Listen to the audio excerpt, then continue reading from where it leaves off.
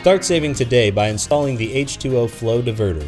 The H2O Flow Diverter works by diverting a portion of the water that would normally fill and pass through the toilet bowl to fill the holding tank during the flush cycle.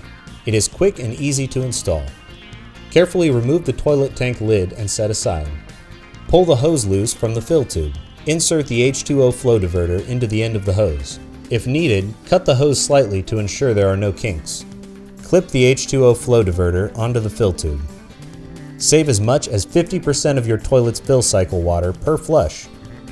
Save the most water by positioning the H2O Flow Diverter so the first of the 4 nozzles is inside the fill tube.